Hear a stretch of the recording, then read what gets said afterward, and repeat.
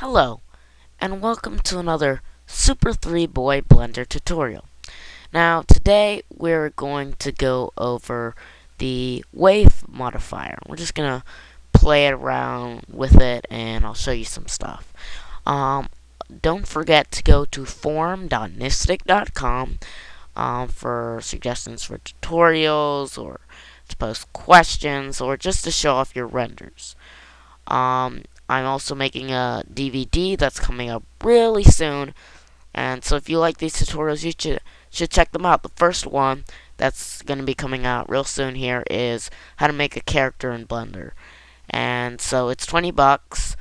And so if you're interested, you should just send me a private message on Nistic, forum.nistic.com, or YouTube, just letting me know you're interested. Basically, it's just like these tutorials, but on steroids and a lot longer. It's going to be about 2 to 3 hours. So, let's get started on our tutorial. So first, we're going to start with our default cube here.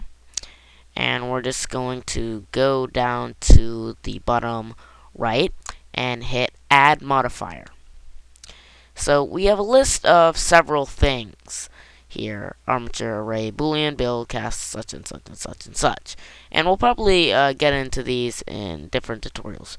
But what we want to go over today is wave.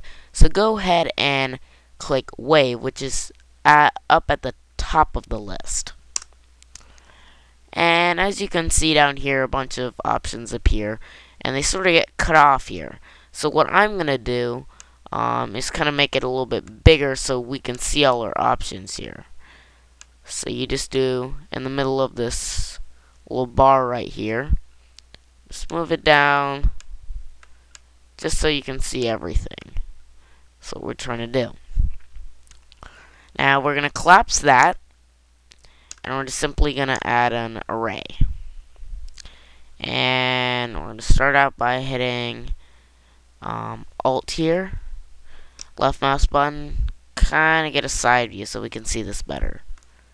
And then Alt plus Shift to just kind of drag it over so we can all see this a little bit better.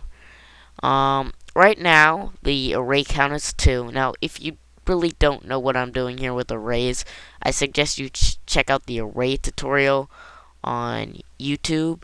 Just, I guess, go to YouTube and type in Super3boy array tutorial or something another, and that should appear. So you just change the count to 5, and there will be 5 little mirror cubes of this one right here, and we just want the offset to be 1. So that's good for now. Hit apply. Modifiers not first, we don't care. Just hit OK. And then we're going to make our little wave modifier. We're going to uncollapse it by clicking that little arrow right there. So now if we have hit Alt A, which starts the animation, you can see here it's like kind of bumping up and down. Kind of doesn't look like a wave at the moment. So first thing we're going to do is we're going to slow this down. It's way too fast. So right now the speed is at 0.5, so let's go and just put that at 0.1, something a little bit slower. So you click on it, type in 0.1, hit enter, and that's it. And we can make these a little higher, and the width apart from them a little wider. So when we hit A, sort of, see, it's just kind of going up there. Looks a little weird. That's because there's only a limited amount of faces. Now this is just a cube each. So if we hit escape, we can get out of the animation, and then we're going to hit tab to go into edit mode, and we're simply going to subdivide by pressing W, subdivide, W, subdivide, W, subdivide. That's just about good enough. Hit tab, and as you can see, we can kind of see a little bump right there.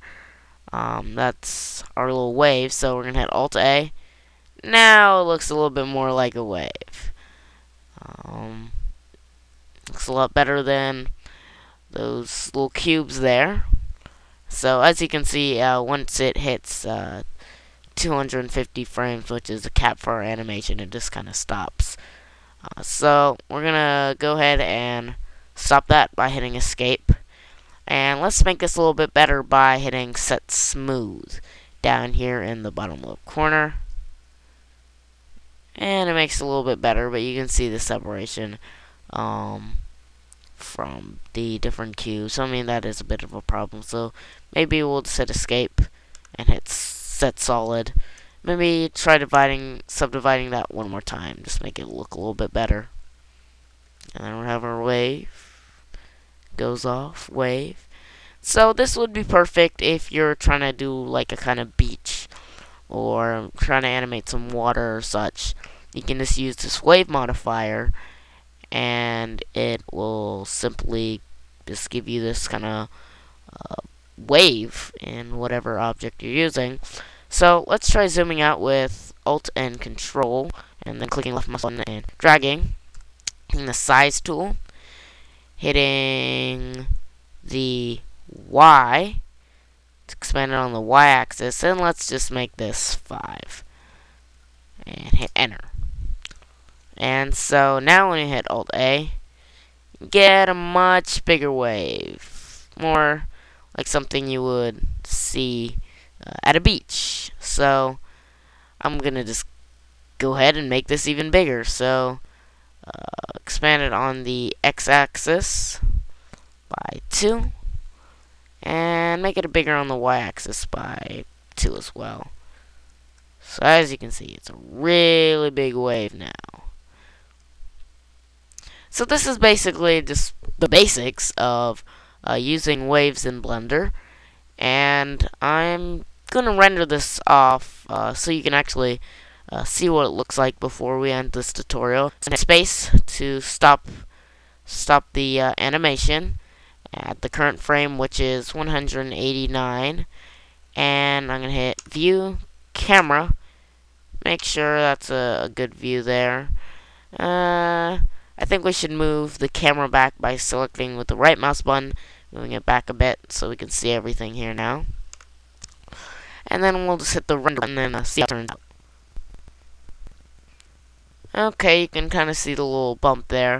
Of course, these are little sides to the cube. I mean, it doesn't look completely realistic, but you're going to have to add materials and probably do some more subdividing. And, I mean, you could see the little lines between the cubes when we hit set smooth. But I mean, I guess it makes it a little bit better. So I just hit smooth and again. So here you could just go into materials, and if you look at the glass tutorial that came right before this one, you can see you can make it kind of a watery effect, and kind of make it transparent using that tutorial. And you can just hit the render animation button, which is down in here. It's F10, and you click this button, and it will take a while. Just letting you know, it will take a long time to render these 250 frames that we have by default. But you should get a nice little result afterwards. So that's the end of this tutorial, and I hope you learned a little bit about using the wave modifier in Blender.